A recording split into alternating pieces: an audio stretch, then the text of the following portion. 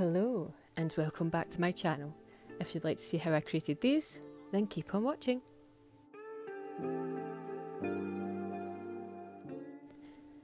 Hello, welcome, come on in, put your feet up, get a wee blanket, get yourself cosy and a wee cuppa and just chill.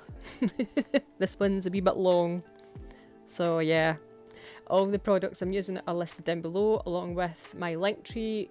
That's where you'll find all the websites, socials and discount codes. Yes! This week's video is for Robert Burns.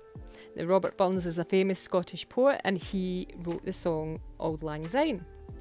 So yeah, we celebrate his birthday. It's on the 25th of January. So we got all our tartan on, you know, kilts, tartan. Have a wee Cèilidh after a meal, which is usually haggis, neeps and tatties, and they recite a lot of his poems and stuff. Yeah, it's great. Some Scottish music and some Scottish dancing. Anyway, what am I doing? I'm putting 2 coats of raspberry red on 4 of the nails, I'm quite sure. And 2 coats of pure black. I'm just going to go in and use my dry top coat because we're going to take the beautiful, what was it? 2 seconds. It's Hello Ruby. I got my notes up so I can check the colours because I can't remember. It was 2 seconds ago, I've blinked since then. So on that wet top coat, I'm just going to sprinkle the Hello Ruby all over, making sure to cover everywhere, and I'm going to then double cure that just to seal it in properly. So that's the index and the pinky finger.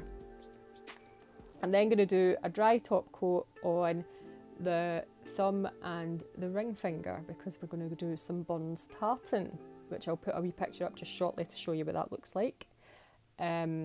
So Robert Burns is the famous Scottish poet that wrote Auld Lang Syne. It's the one thing I can say that the majority of people in the world will know that song, but not everyone knows where it came from. So yeah, we celebrate his birthday every year on the 25th of January, and we have an evening of celebrating him and his poems. They do the address to the haggis before they eat haggis, neeps and tatties. There's traditional Scottish music and dancing. So it's a whole thing, and it's really good fun.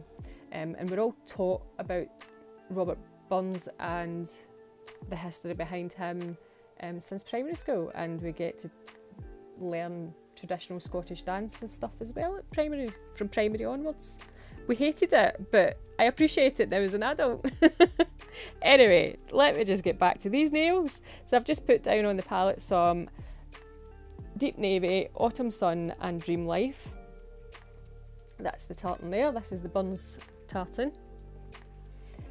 And I'm just going in with Dream Life and some aquarelle base just to sheer that out a bit for the background. So this is going to be the thicker line, so I'll do that down the nail and then across. I'm just using this square brush, and because it's got a straight edge, I can get that tidied up quite easily. I'm just using some Bling Line Cleanse just to clean that.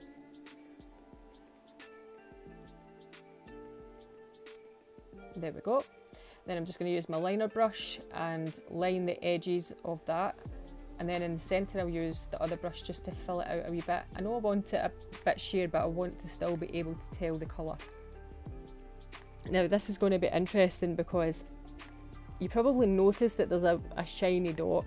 Now I put that there so that I would stay in frame, and it didn't work. It was actually worse. I don't know if it's because I was doing tartan and it's line work, and oh, seriously. See, it's going to get worse, I tell you.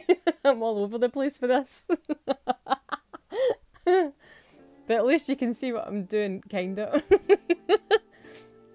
I've also left some mistakes in to show you that I do make mistakes. And sometimes it takes a lot of takes before I can get, say, a line just just a single, there was one line that I just couldn't get on this. It was driving me absolutely crazy. So I'm just doing this across the way now. I did it a bit thinner going across the way, so that would give me more room just to get a bit more of the pattern in there.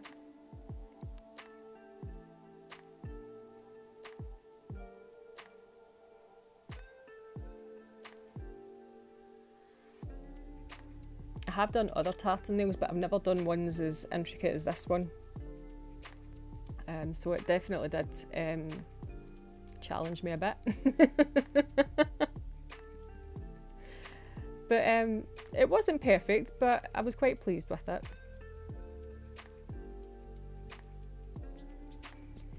So that's that. I'm just gonna, I think I do another one at the bottom. Yeah.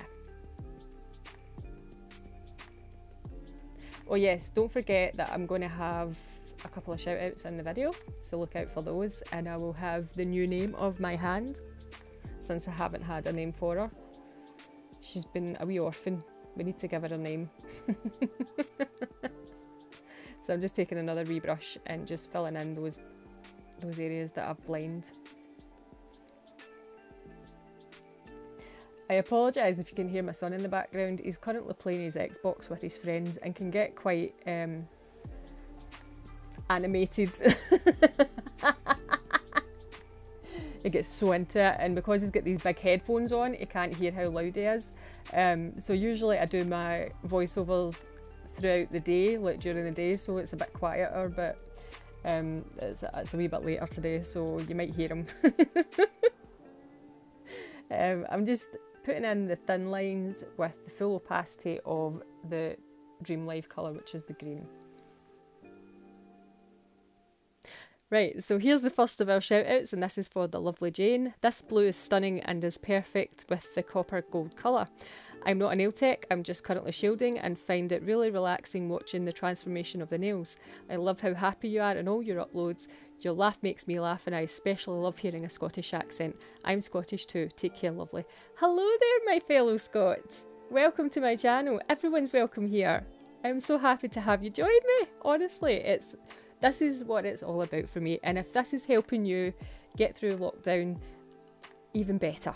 Honestly, it's a tough time for everyone right now, and yeah, I'm so glad that I'm making you laugh. And what can I say? This is why I do it. This is why I do this. Love it. Thank you so much for your lovely comment. It really means a lot. And we're going to have a couple more comments later on in the video. Yes, with the new nail. The new nail. New name. New nail. Well, we're doing new nails as well. The new name for my hand. Oh, jeez, oh. So I'm still working on the green lines, so I'm doing the thin ones going either side of the big thick sheer one. That's the technical term, the big thick sheer one. Oh, I'm such a professional, aren't I? Love it.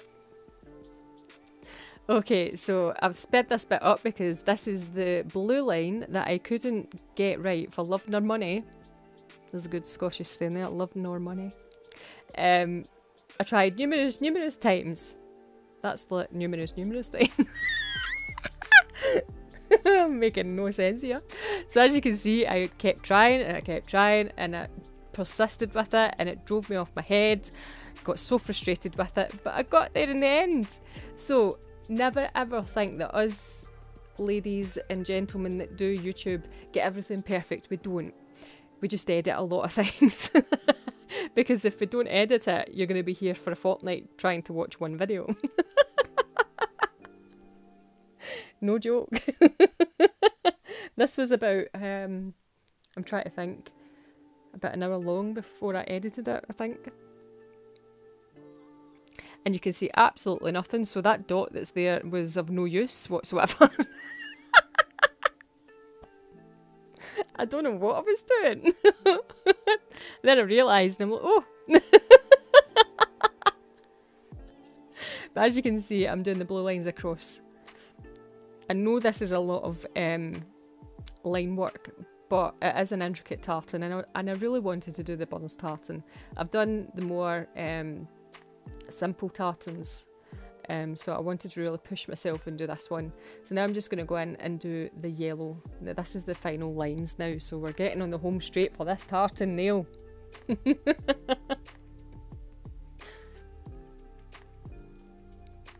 Did you know that the cloth that the tartan is on is called a plaid? A plaid is basically a big, long piece of tartan cloth, and it's wrapped around the body, and then it was thrown over the shoulder and pinned to keep it over the shoulder. So the plaid is actually the name of the cloth, and the tartan is the pattern on the cloth.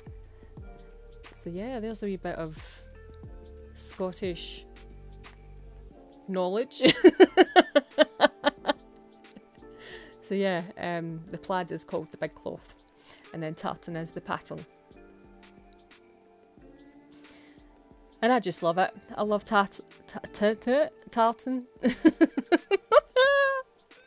Seriously, see if you're not crazy after you watch one of my videos, it's a miracle, because I make no sense whatsoever.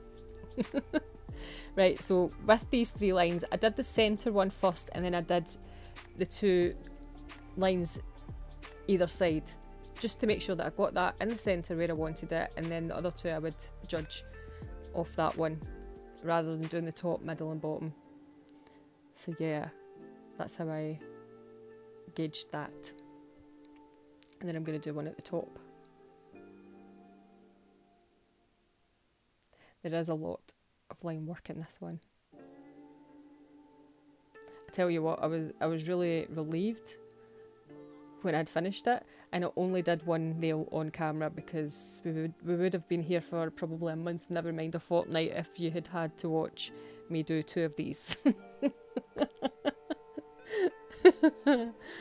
Plus they're on these extreme length coffin tips that I've got, and yeah, why didn't I do them in short ones? That would have been too sensible, wouldn't it? Okay, so Tracy Marshall says, your giggle is contagious, love these nails, love the colour and of course the sparkle, and I think you should name her Wee Betty. Bring Wee Betty out for a bit of pampering. And Julia Lindman said, name it Miss Nelly. Beautiful set as usual. Thank you so much, both of you, for your lovely comments and your name suggestions. I'm going to go with Wee Betty. It just feels right. That's the name for her. She's Wee Betty. We're going to bring her out for some wee pampering, and I've went full blown Scottish there. I do apologise. We're going to bring out Wee Betty, and she's going to get wee pampering now and again. So yeah, thank you so much for the name suggestions. I really, really appreciate them, and it was quite fun to read them. Yes, before I forget, so what I'm doing here is I've lightened up the colour that I'm using for the green with a wee bit of white, just to highlight those wee bits that you can see there, because it was a wee bit brighter on the actual tartan. So I'm just going to go over and give them both a coat of the dry matte.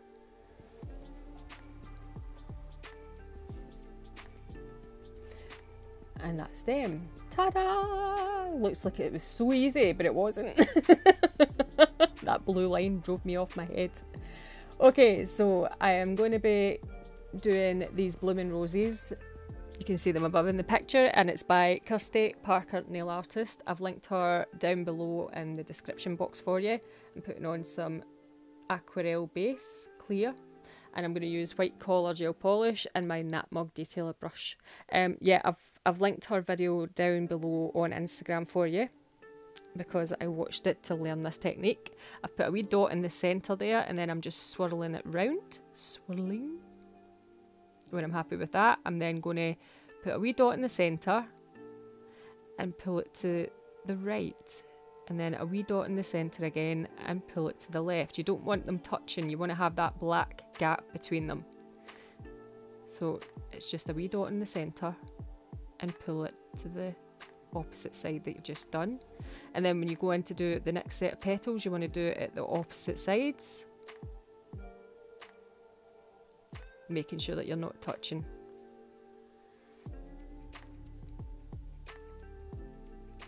honestly, I was blown away by how amazing this looks and how easy it was. So I'm just going to do the same again. I do another 2 roses, including this one. You don't need to make it look perfect at all. You just let it do its thing, as long as you don't touch the previous petal that you've done.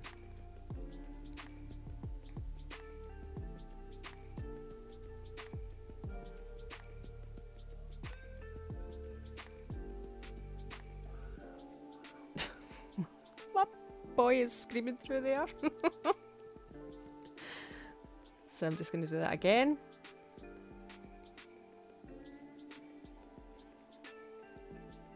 Dot, pull, dot and pull.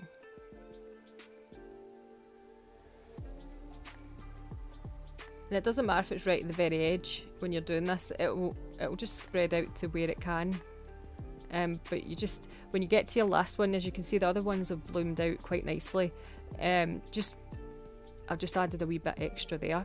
Just leave it a few seconds just to let that bloom out and then cure it in the lamp. I'm now going to take my white gel paint and I'm going to do some highlighting. So I'm going to do the swirl in the centre and then the edges of the petals. So we're just adding some highlights in there. They don't need to be perfect, just go with whatever you think. Petals, as she said before on the video, petals aren't the same, roses aren't the same, it's a natural thing, so they're never going to be symmetrical or perfect.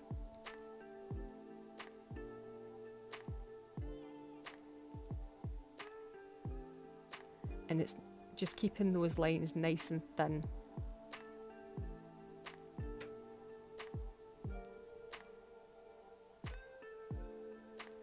And you can also use absolutely any colour of, like, you can do absolutely any colour of rose. I chose the red rose, and that was because of Robert Burns, because he wrote a poem. And it's called A Red Red Rose, and it goes like this. Oh, my love is like a red red rose that's newly sprung in June. Oh, my love is like the melody that's sweetly played in tune. So fair art thou, my bonny lass, so deep in love am I. And I will love thee still, my dear, till all the sea gang dry. Till all the sea gang dry, my dear, and the rocks melt with the sun. I will love thee still, my dear, while the sands of life shall run. And fare thee weel, my only love, and fare thee weel a while. And I will come again, my love, though it were 10,000 mile. There we go. Wee bit of Scottish poetry there. Right, so I'm taking the raspberry red and the base aquarelle just to share out the red. Catch my breath after reciting that wee poem.